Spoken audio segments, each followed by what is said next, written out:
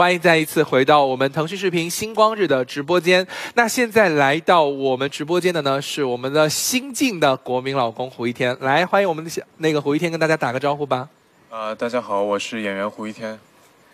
好了，真的是言简意赅。对，他还特别强调了我是演员胡一天，所以今天拿到的这个荣誉是潜力男演员，是吧？对对。那你觉得自己在演员这件事情上已经做到了哪一个层级？以后还想往哪个方向发展？这个我倒不敢对自己有什么样的评价，只能说感谢大家现在对我的认可，还有平台对我的认可。当然是希望以后能有更加有诚意、更加优秀的作品能够回馈给大家。对，因为这个角色，就是小美好里面的这个角色，就是让大家印象非常深刻嘛。就你觉得你自己本人和这个角色相似吗？其实我本人跟这个角色还是比较相似的，就比如说，因为我是一个比较标准的摩羯座，然后也会有一些高冷慢热，还是比较像江辰的。所以你也喜欢就是身高差比较反差比较大的这种couple 吗？挺萌的，挺萌的。对。那其实火了之后，就小美好火了之后，会不会对你的生活现在造成一些什么样的影响或者改变？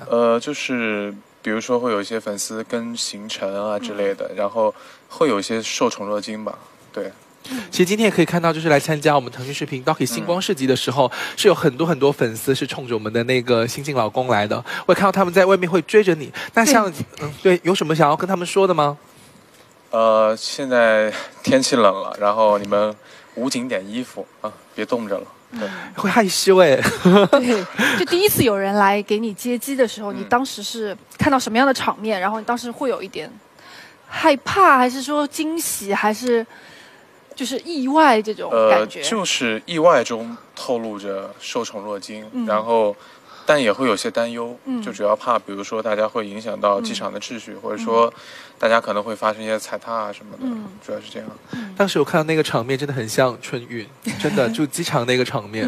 所以就是自己会紧张吗？就是在面临这种情况的时候，担心更多一点，紧张也会。对，还是担心粉丝更多一点。果然是摩羯座，我也是摩羯座，玩你5天。所以会看出来，就是真的还 detail OK 的。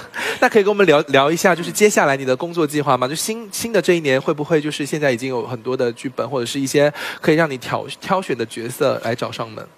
新的一年，大家肯定还是能在荧幕上见到我的。然后工作这块，其实我跟公司还是比较达成一致的，就是今后的工作选择上会更加偏谨慎一些。然后具体的话，那就真的不太方便透露了。对。又是不能说的秘密。对，有很多不能说的秘密。但是我们也可以期待明年胡一天会有更多更好的角色呈现给大家。